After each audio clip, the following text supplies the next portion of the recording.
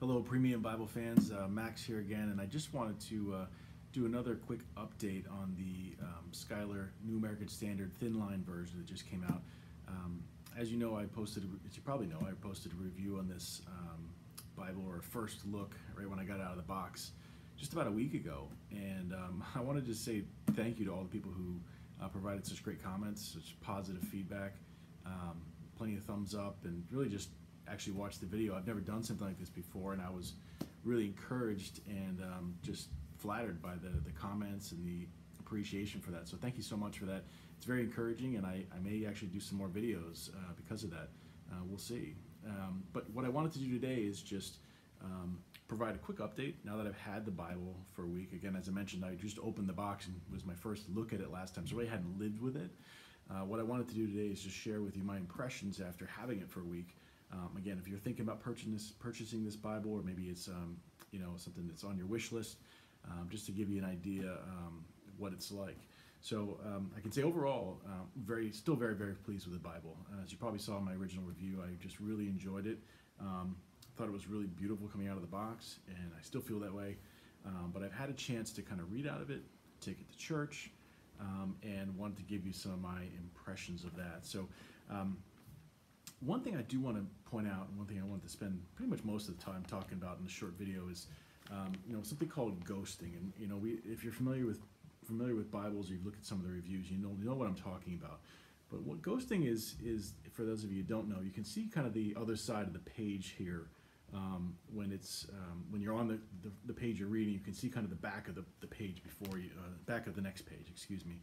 That's called ghosting. Now, with any thin line, with any thin paper, you're going to have that, right? So if you don't want that, you don't want to deal with that, then you need very, very thick paper, which makes for a really thick, heavy Bible, therefore defeating the purpose of a thin line Bible, right? So these are all trade-offs.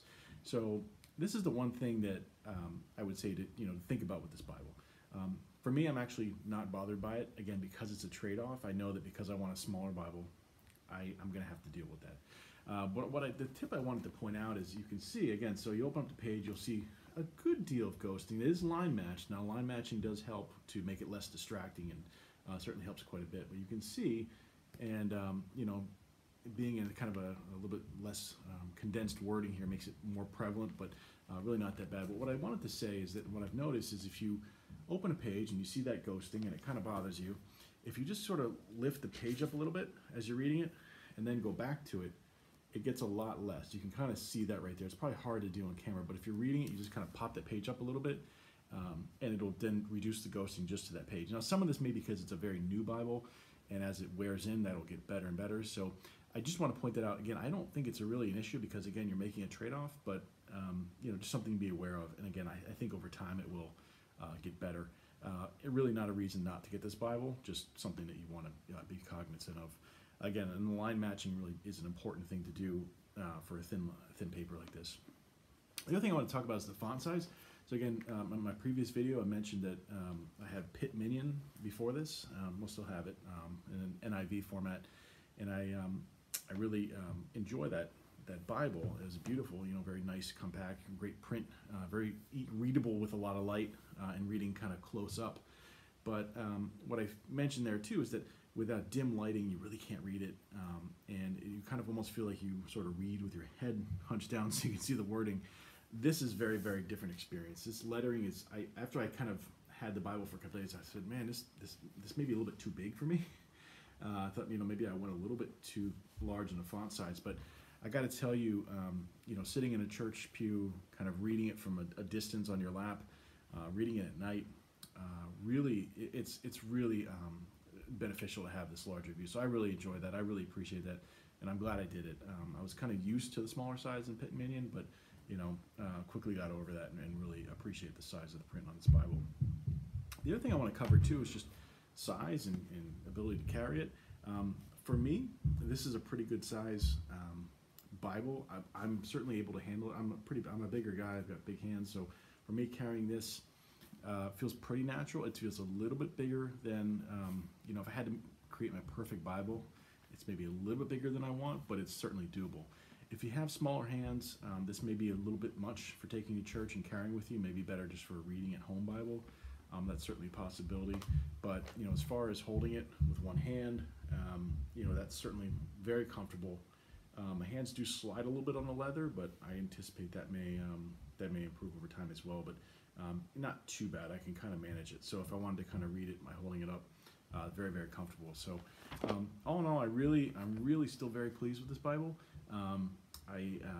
I've been using it now for about a week. Took it to church. I didn't take it last weekend to church, the weekend before this, because I chickened out. There was a little bit of rain forecasted, and I was really nervous about getting this thing wet and you know, ruining the red edging here, or at least putting some water spots on it. So I chickened out. That is one thing to consider if you're moving into a premium Bible. You've never had one before. You know, you worry about them a little bit more. Whereas if you have a $40, $30 Bible, you can just grab it and read it and not worry about it banging it up and getting a little bit wet. When you spend $200 in the Bible, you worry about it. But it's also a really nice, fantastic thing to have, really comfortable to read and really enjoyable. So don't let that deter you.